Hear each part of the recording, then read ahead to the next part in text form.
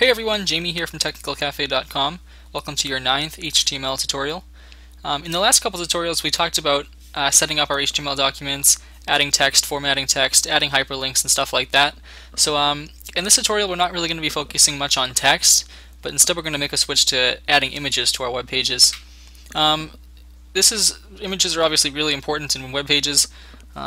Without images they can kind of be boring and stuff like that, so I figured I'll show you guys how to add some images, and we'll talk about some of the attributes that go into the image tag. So let's begin by setting up our HTML page here. We'll add our body. Oops. And we'll go ahead over here and add our head. And within that we'll put our title. So I figured I'm going to call this adding images, and we'll save that and take a look at it here. Alright, so you'll notice that everything's blank, as it should be, so let's go ahead and add our images. So in order to add images to your web page, you only need one tag, and that's the image tag. And what the image tag looks like is this, img. And within the image tag there's going to be a couple attributes, including the source of the image, the alternate text in case your image can't be loaded, and we can also resize the image within the text. So let's learn how to do that. So right now I have, if you notice, I'll go down to my desktop here. I have the image tag right here. I have the image that I'm going to be using right here within my desktop. So I called it picture, and it's a picture I took while I was at school one day. I think it was for the assessment testing, but this is the picture that I'm going to be using. You can use whatever picture you want. Just make sure you know the location of the image. And you can also use a URL if you want to, but we'll show you about that in a little bit. So we come back over to our code here. Since the image that I'm going to be using is in the same folder as the HTML document, all I really need to do to add it is type in source, src, that's our attribute, and it just means that we're the source of the location, kind of like when you're typing in a hyperlink. So what we're going to do that is we're going to type equals and then our quotation marks. So within these quotation marks is where we're going to put the location of our image on the server or on your computer. And there's two ways you can do this. Since our image is right on the desktop in the same folder, essentially, or same directory as this images.html page, all I need to do is type in the name of the picture, and it's called picture.jpg. Yours is obviously going to be different. And make sure that you have the correct file type associated with it, the correct extension here. Mine's a JPEG image, and it's saved as .jpg. So that's it. This is really how you add an image to your web page. There's no closing tag. It's just one straightforward tag. So let's save this, and we'll come over here and take a look. And as you notice, the image that we have is here, but it's really big. It requires you to scroll the browser. So we can fix this by going into our image tag here and adding two attributes. One attribute that we're going to be adding is called the height attribute, and just like any other attribute, it has an equal sign and a set of quotation marks. And we're going to add the width attribute. And so what these allow you to do is adjust the height of the image, as in going up, and the width, as in going sideways. So there's two ways you can do that. One of them is by, you can just tell the browser how to display it by pixels, as in how many pixels high you want it and how many pixels wide you want it.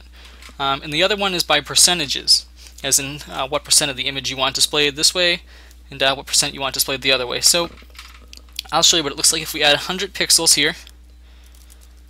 And to denote that you want to use pixels, you just add the px here, and we'll go 250 pixels wide. So if we save that, come on over here and take a look, you'll notice that our image is here, but it's a lot smaller. And this is useful for if you're creating like a website with a photo on it. You don't want the whole page to be a photo. You can just resize it this way without having to go into like a program like Photoshop or Paint and resize it that way. But let me show you what it looks like over here if we resize it using percentages. So if you want the image, let's say, to be 50% of its size, you just go 50 and then use the percent sign. So if we come over here, we'll do the same, and we'll save that and refresh.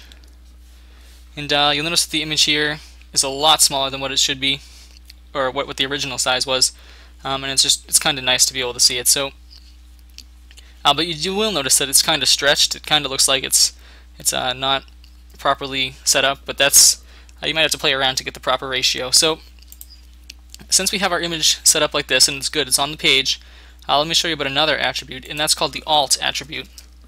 We'll add it over here actually. The order of the attributes doesn't matter, as long as you have them all there within the tag, you should be fine. So the alt attribute allows you to display some type of alternate text just in case someone's browser doesn't display the image, or perhaps they have images turned off. It'll still display some text to let them know that there is an image there. So for this we can just call it, we'll call it Ocean Walkway. So if someone's browser isn't able to display this image, they'll see the text Ocean Walkway, and we'll add picture after it, just so they know that there should be a picture there. And the alt tag also can work with URLs, stuff like that, but I just figured I'd tell you a little bit about that, because with images, someone might not know what's supposed to be there. So if we save this up, come over here and refresh, we can right click over here on our image, and we can go to View Image Info. I'll just bring that down here.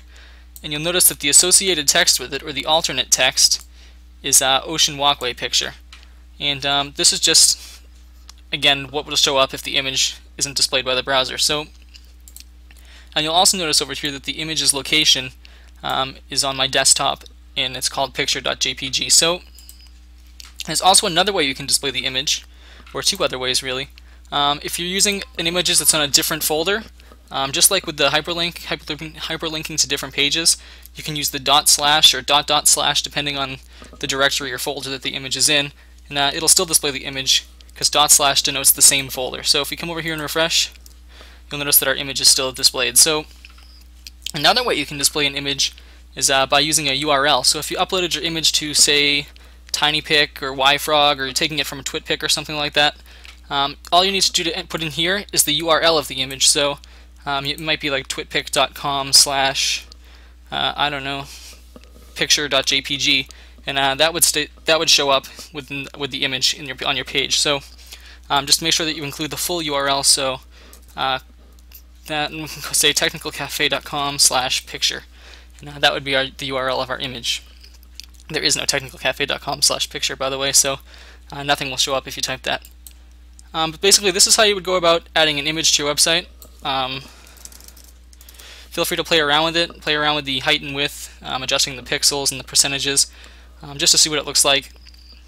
Maybe you can adjust your settings to see what the alt would look like if it would come up on your page. And this is basically it. Just play around with it, get used to it. And in the next tutorial, we're going to be talking about linking images, so that if you click on a picture, it'll take you to, like, say, google.com or something like that. And let me just tell you one more thing about the images. If we add a center tag, and this works with anything, text, links, stuff like that, it'll actually move the image to the center of the page. This might be useful if you're making a page where you want the images in the center, like a resume or something like that. So it'll just move it to the center of the page. And this works with text, links, stuff like that. So feel free to play around with that. Make sure that you know that you're doing everything right, styling it right, and have fun with it. So the next tutorial again is going to be about adding links to our images. So when we click on it, it'll take us to the whatever website or folder or page of our choice. And it's really simple. It's just like linking text. So please feel free to subscribe if you're interested in seeing more tutorials. And if you have any questions, comments, suggestions, please feel free to tweet me. I'm twitter.com/JamieMCG. Use the Technical Cafe contact page to send me an email, or leave a comment, and I'll try to reply to those. So thank you for watching, and have a nice day.